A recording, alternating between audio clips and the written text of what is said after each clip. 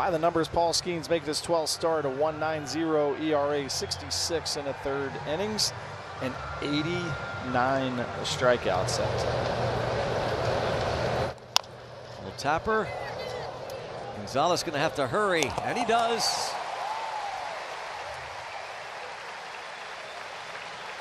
So Skenes thought about jumping up for it and then realized he had Nick Gonzalez. Well, after slipping and yanking the fastball down and away, he goes with the sinker. The splinker comes in at 95 miles an hour, which is better than a lot of guys' fastballs. And you see on your AHN Supermo how easy Nick Gonzalez made that look. Just real smooth coming in, making a nice play. That wasn't an easy play.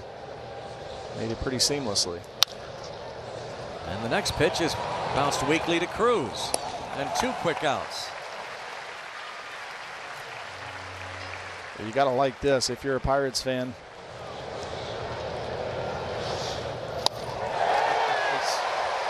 Pulled the string there. Truly remarkable what this 22-year-old has been doing. Gonzalez. And Skenes loses his shoe. What happened there? I don't know. Break a shoelace or something?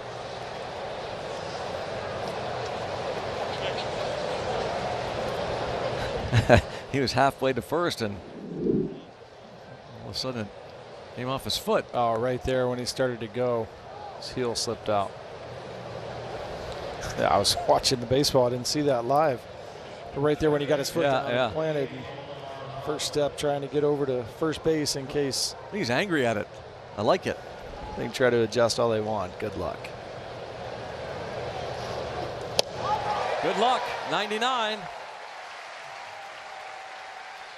That strikeout was presented by Coppers, protecting what matters, preserving the future. 91 strikeouts. That's a four-seamer. You see that spin there. Not quite backwards, but a little bit of a different axis.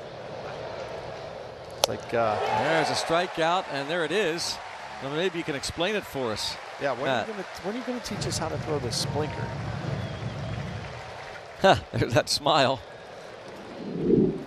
Now you see the split grip right there, and see how he turns it over so it creates that sideways spin, and that's going to create a little bit of the tumbling action. Watch the pronation of his hand. So the index finger kind of, it's like he's going to point his index finger down to the catcher, so it creates that little bit of turnover. And chopped to Triolo, and the force there. Head to the bottom of the third, scoreless. I mean, it's for the kids, and it's for those that have the special needs and can't play Little League, can't play high school ball, things like that. This is a play you were talking about right here, Brown. He was off the end of the bat from Contreras and kind of an in-between hop from O'Neill. Plays it well, a little step back, and then fires a rocket. Oh, I like that. That's good arm right there. And toward left center field, Sawinski on his horse, and Sawinski makes a fine running grab. Got a great jump. Donovan lined it into the gap. Sawinski there to make the play. And 1, 2, 3 go the Cardinals. That was early in the game too, wasn't it? Like the fourth inning. Comes back with a strikeout.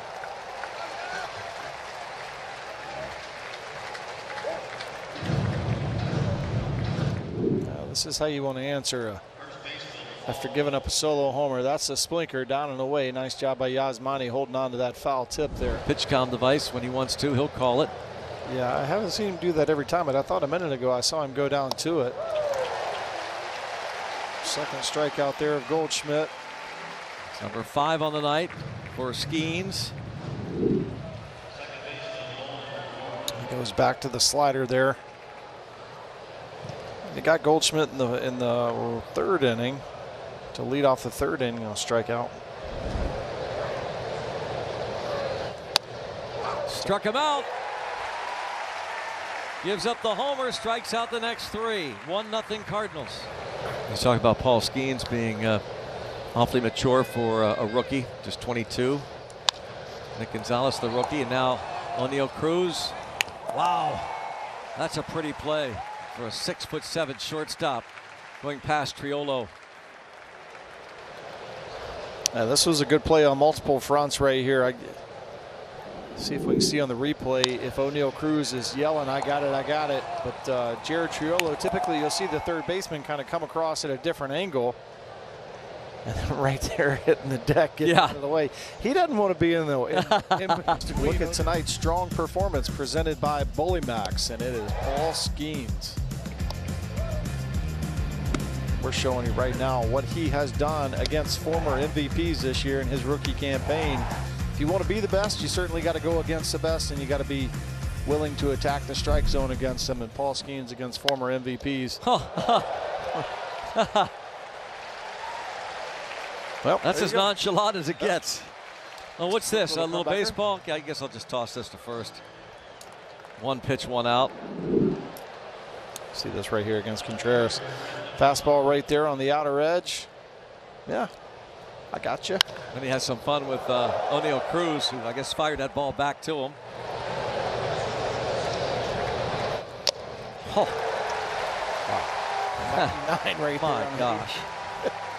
81st pitch of the night. 99, here you go, good luck. 7 punch outs for Skenes. And now his longest outing, and this is 12 major league starts, 7 1/3. Well, and it really feels like they've got a little competition going on amongst themselves, the starting rotation. And Paul's number 8.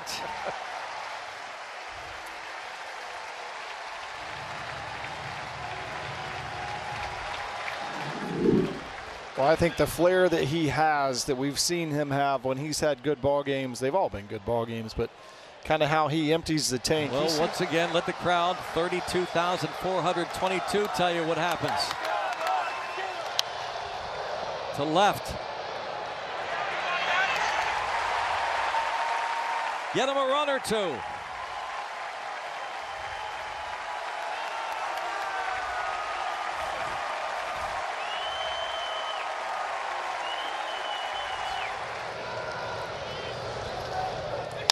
And he gets it done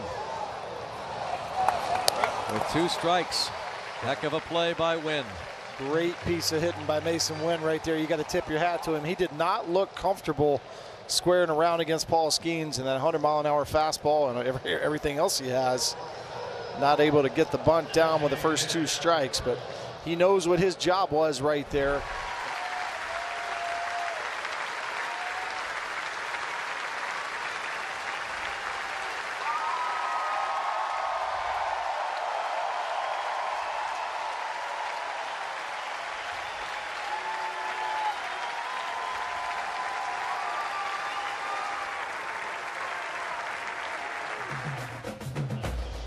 These are just fun to watch. I mean, it's like a video game with this guy. He can get you out in so many different ways. The splinker, the slider, the curveball.